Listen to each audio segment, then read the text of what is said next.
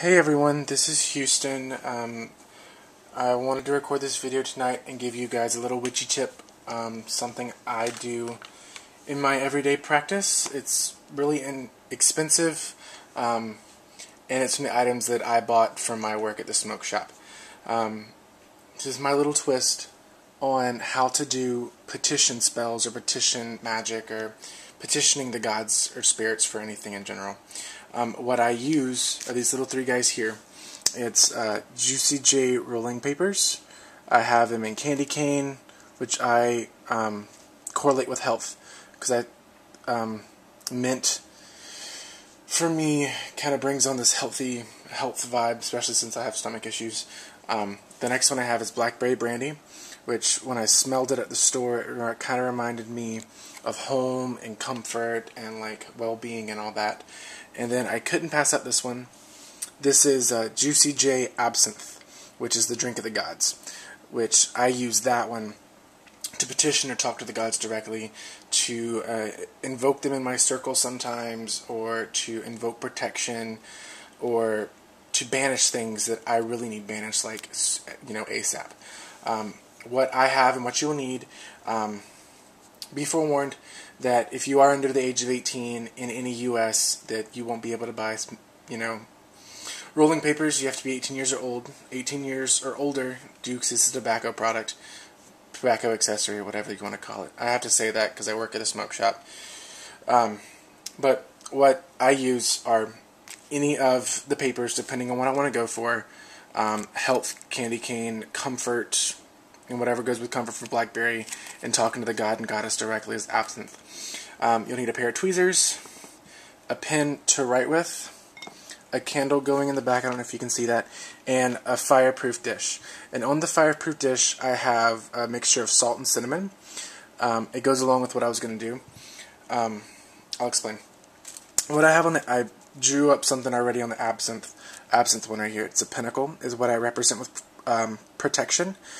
So I was going to show you guys something I do before I go into circle. It kind of helps me ignite into my ritual state of mind, if that's what you want to call it, like alter my consciousness, is focus on protection and kind of like this bubble glowing around me. And sometimes I'm a big pyro. I like to burn things. I get yelled at a lot for it. But what you will do, let me backtrack. The reason I have salt, it's extremely purifying, which every witch and pagan knows. But I love to work with cinnamon in protection, home cleansings, to making the house, to making your house feel like a home. I did this over the holidays back home with my family. Something with cinnamon. There's a sidetrack. We have an old fire-burning stove, and on top we have an old-fashioned tea kettle, tongue twister. But in there we usually have water so it doesn't scorch or anything like that. I put a cinnamon stick inside of it and let it heat through, and the whole house smelled like cinnamon. My brother, usually comes in really angry and really upset, he was 18, he's 19 now.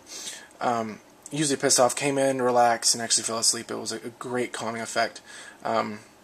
I do urge everyone to look into, the uses of cinnamon and salt and all that jazz, which, But back on track.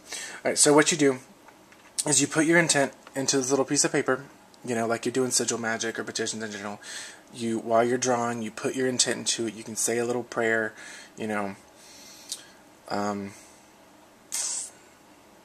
am protected by thy might, O gracious goddess, day and night. Light it up, watch your...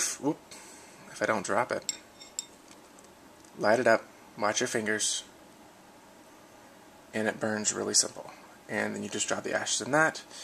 And what you can do is you can mix all this up and use it as a, salt, go around the edges of your property or of your apartment or of your bed, of your car, make some protection satchels out of it. It's a different way to use or to incorporate petition magic on, I guess, a cheap budget, but I guess paper's pretty cheap in general. But thank you guys for watching. If you liked the video, please give it a thumbs up, subscribe to my channel for some more updates, and if you have any questions or anything you want me to post about in future topics, please leave them in the comments below. Many blessings, you guys.